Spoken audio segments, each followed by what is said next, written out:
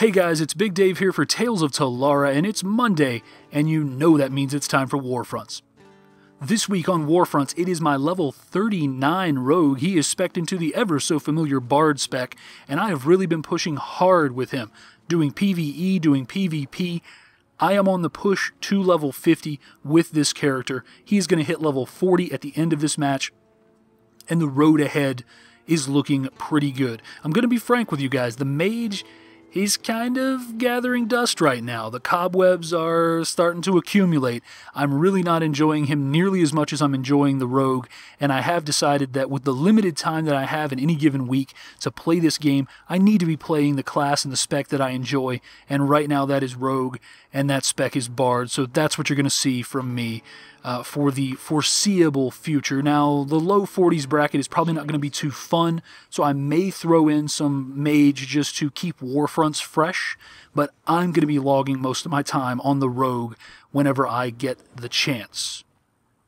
So this seems like as good a time as any to share with you guys a little lesson I've learned about the roles that we all play in these crazy battles here in the Warfronts. Sometimes you're the warrior. You stand at the front line with your shield and your sword. You rend flesh. You cleave limbs off. You push the battle forward. You protect your teammates. You guide. You destroy. Sometimes you're the rogue, assassinating people from the shadows, jabbing venom-covered daggers into their necks and killing them in the most personal of ways. Sometimes you're the mage at the middle of the field, summoning up the elements of fire and earth, throwing wind at your opponents, bringing to bear undead creatures, unnatural magics that devastate your opponents. Sometimes you're the cleric at the back, using your life magic to heal and fortify your allies, making it possible for the battle to continue. And sometimes, just sometimes, you're the guy who washes balls all battle. Yeah, it's Stockpile weekend here in Black Garden, and I'm pretty much cleansing orbs for this entire video. I will score the majority of my team's points, 30 points at a time, by cleansing orbs, and cleansing more orbs. Now, this is kind of an interesting match, because it isn't really something I would normally pick to talk about, but it brought up an interesting question. So the question that this sort of rose in my mind is, do you guys like these alternate versions of Warfronts that they've developed? You know, you have the escalation mode over in Whitefall Steppes, and you have Stockpile here in Black Garden. Do you enjoy these modes? Do they catch you off guard? Do you fully understand them? I think maybe there are some people in this match that don't necessarily understand what's going on.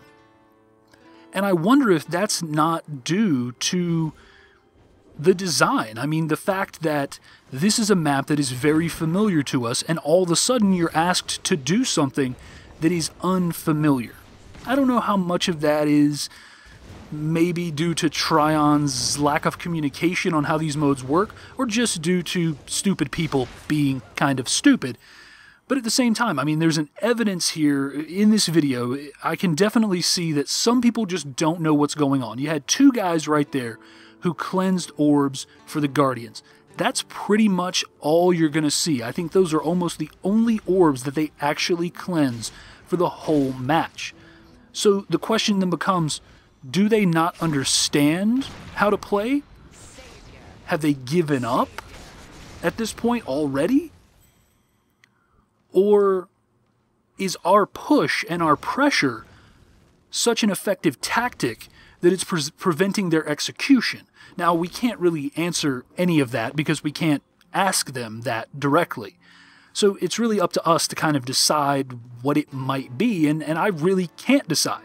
I mean, I'm pretty much going to spend the whole time running orbs, and my team is going to pretty much spend the whole time kicking ass. So I don't know if it's the effectiveness of our ass kickers or if it is on the other team. So it's an interesting question to explore. You know, is the fact that every so often, every 4 or 5 weeks, all of a sudden Black Garden is different and you do something different in the same map that you're used to? Or is it just that these guys are dumb? I don't know. I'm not going to assume that anybody is completely stupid. I think they probably understand what's going on. I hope it is our execution, as you see one of our guys go juggernaut on their asses. I hope it's our execution that's preventing it. But this does bring up one of the things that's been a theme throughout Warfronts, and that is the idea of playing the objectives. I'm playing the objective.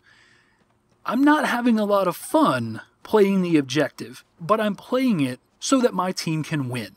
I have a big group of guys who are basically getting to indulge their bloodlust and absolutely destroy members of the Guardian team who can't even really get out of their spawn at this point. And I'm running orbs back and forth, back and forth. So if I'm not really having fun, does that mean that this is poorly designed? Well, no, because there's 5 of us in here, and that's just a really low amount. So I'm not going to say that it's poorly designed when we don't even have a full match here, and you can't even get the full effect of how this mode is supposed to be played. You know, is it just that this mode doesn't work very well with low numbers? Is it just that this mode doesn't work really well when you have one person who is really dedicated to playing the objectives and a team full of folks who aren't really dedicated to that concept on the other side? These are all good questions. I have no answers for them directly, but they're the sort of things that you want to think about. Oh, our good friend Tree. Hi, Tree. Beautiful plumage there, beautiful plumage, but I hate trees in my face on Black Garden. They are so often in my face. Sometimes I just want to play Black Garden from a first-person perspective. I know that it would completely handicap me and totally get me killed many times, but sometimes the trees piss me off that much. I do have to say that was a nice little survival game that I played with that guy there.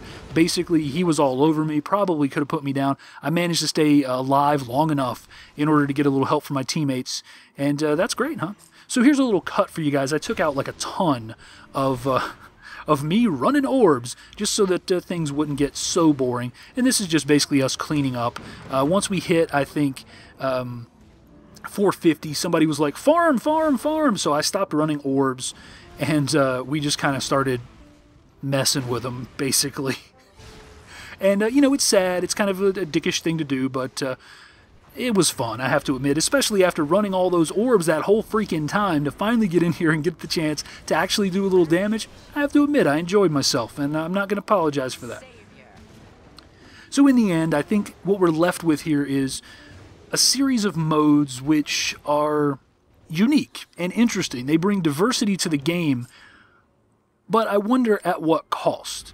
You know, again, is it that these people just don't understand what they're doing, or is this actually due to some fault on Trion's part of either not communicating this efficiently enough, or this dude right here is going to... I should blur out this guy's name, because he's going to feel like a giant idiot right here when he goes to this cleansing orb and it's not active. Right. I give him a little cheer, just sort of a sarcastic cheer right there when he went to that orb. So it's interesting. I mean, I'm glad that Trion is making these alternate modes, but when you run into games like this, I mean, this is a 500-74 victory for us, and that's a little bit crazy that it's that one-sided. So again, is this a flaw of the design of the match? There's my level 40. The design of the map or the design of the mode?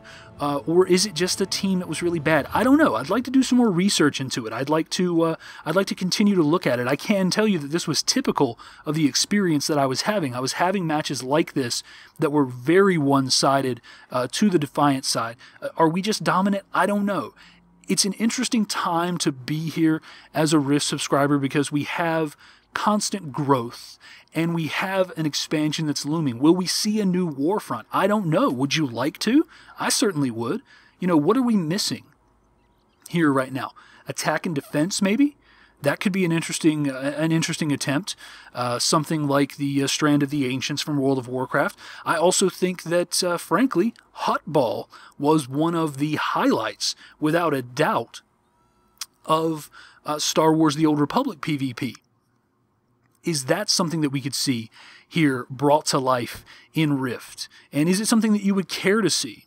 You know, again, it's an interesting time to be a player of Rift, to be here in the Rift community when you have a publisher that is, and a developer that is so clearly dedicated to the idea of continuing to expand this game, whether it's alternate Warfronts modes like Stockpile and Escalation, or whether it's entire new Warfronts like Library of the Runemasters.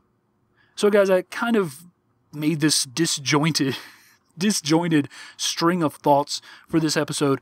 I would love to go through and record this like another 10 times, but I am really close to losing my voice right now. So while this probably isn't the best episode of Warfronts I feel like I've ever put out, it was intended to start a discussion that I don't know if I started or not.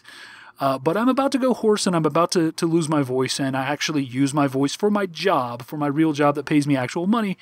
So as opposed to wrecking my voice recording and re-recording this, trying to organize my thoughts, I will bid you adieu. Alright guys, I have been Big Dave. This has been my backup mic, so any sound quality issues, I do apologize. Until next time, take it easy.